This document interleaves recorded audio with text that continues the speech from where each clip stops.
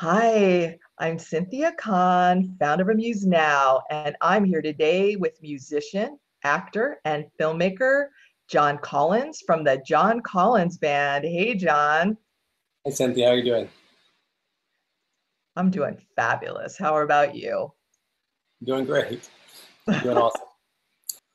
Jon, I just want to congratulate you on the success of your single and video for the breakup song, Don't Believe in You. It's so much fun. Tell me Yeah. the inside scoop about it, and is it based on your own experience? Well, well, I find in songwriting there's always a bit of truth and a bit of fiction, and I think that's the case in this one too. I mean, I've certainly had a couple of breakups, but this video is a little over the top, so I didn't actually experience quite the things that are in this video, but the song definitely came from some real place for sure. Well, I couldn't help but notice that your next single is called Breakup Day, so I'm sensing a theme. Tell us about this song. Yeah, it's a little bit of a coincidence that these songs came out back to back. But yeah, they're both breakup songs, and both of them have a fair bit of humor.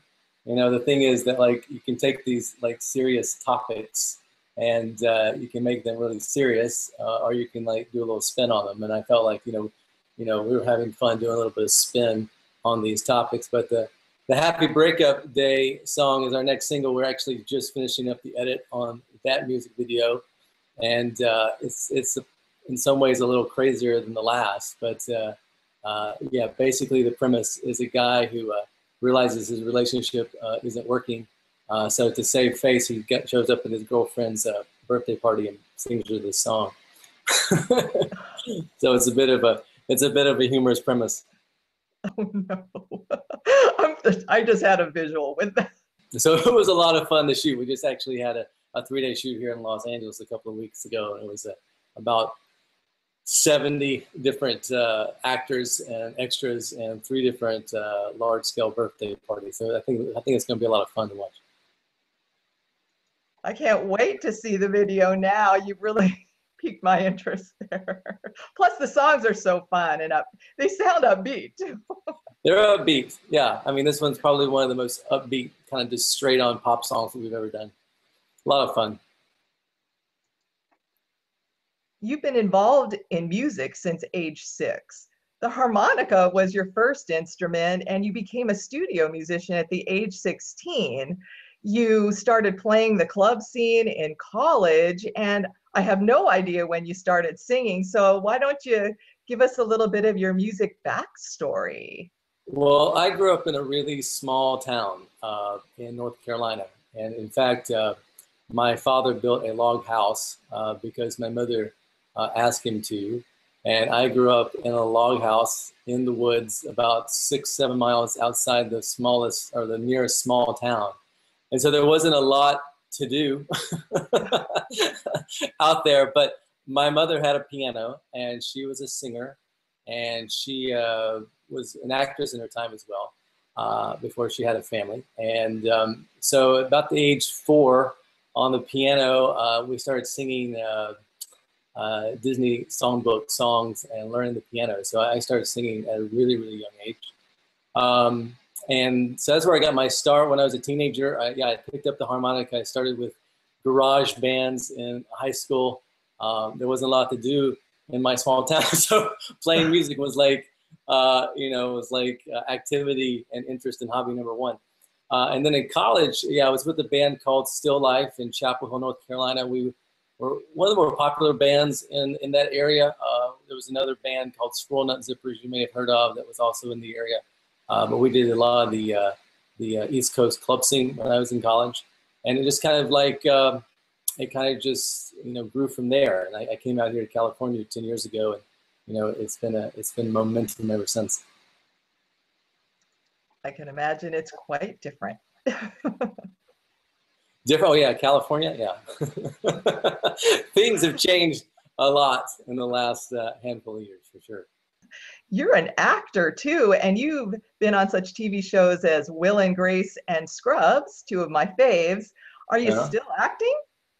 Well, I'm acting in our music videos. So there's that.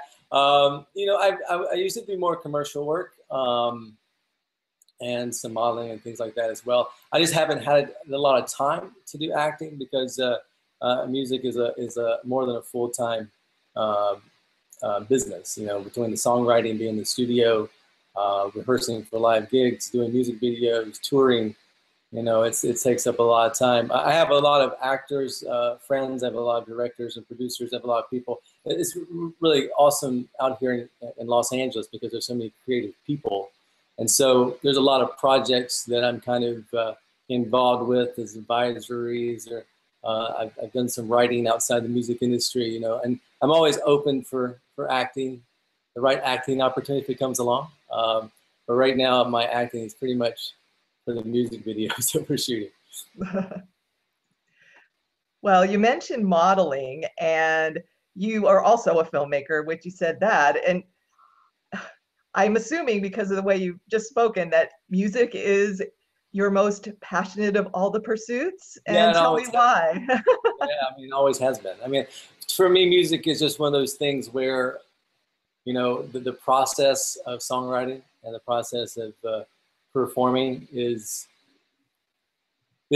fulfilling in its own right. You know, it's like I don't have to do any more than that to be happy. Now, obviously, I have goals, and you know, I want to, you know, have standards, and I have things I want to achieve, and hopefully, you know, share the music and the creativity with as much people as possible.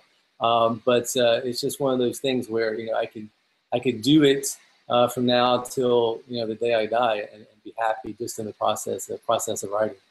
Um, I did actually did direct our last music video, so I'm wearing a couple of different hats. So, but you know, even in that process, you know, if it wasn't for the music, it just wouldn't be complete.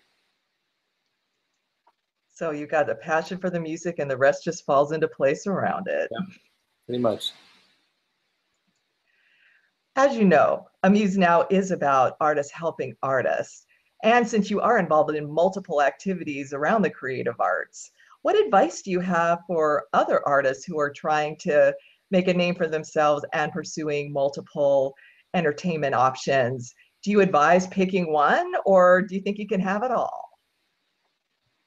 Wow, I mean, that's a great question. I mean, I think that, you know, fundamentally, any artist has to be true to themselves, and it sounds a little bit like a cliche, but you kind of have to find your voice and know who you are, and at the same time be kind of willing to change yourself around the periphery, because there's always ways that we can improve what we do. But but I think finding your voice and really sticking to that. You know, I think as far as the question of can you wear many hats, I guess that really just comes down to the individual. Some people don't want to wear a lot of hats. I happen to be one of those people who likes to wear as many hats as I can get my hands on, because it's just a thrill, and any part of any creative process is exciting for me. So, you know, this type of work is exhilarating. It's something that's, no matter like the ups and downs, you have to be grateful for what you're doing, because you get a chance to do what you love. And if you get a chance to do what you love, that's, you know, what else can you ask for? Well said. And I love the fact that you said you have to be grateful, because that's what brings more. Yeah, yeah. It seems so simple, but it's actually so true. Well, in addition to your new single coming out called Breakup Day, what is up next for Jon Collins? What is up next? There's so many things I'm doing. So we were finishing that video. It's going to be out in a couple of weeks. Fingers crossed. But it is close. We're going to be releasing an EP of 6 songs that we wrote over the last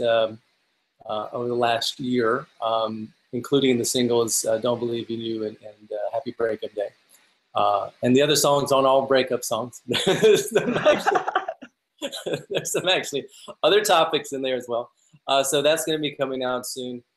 We are rehearsing for a new live show that we're going to be doing with these songs, some of our older material off our last album, and we're actually going back in the studio, and either this week or the following week, writing new material. We have about 10 new songs that me and Chris Vasquez, my guitar player, have been working on, and we're going to take those in the studio. So, between the studio and the rehearsing and the promotion of these this new EP and these music videos, that we're keeping ourselves pretty busy. But if you're going to be in the LA area, we're going to be doing shows pretty soon, so you want to keep an eye out for that. Terrific. I wish I lived closer. If you ever get up to Portland, which is not too far away, let me know. I'd love to come and see you live. We'll send you an Uber. You do that. We'll send you an Uber, and you can VIP to our next show. Awesome. Well, Jon, I had a wonderful time and so much fun getting to know you better today. Thank you, Cynthia. This has been a blast. I wish you the best of luck on the release of your new single, your summer playing out in Los Angeles, and I hope that you come up to Portland so I can see you IRL in real life.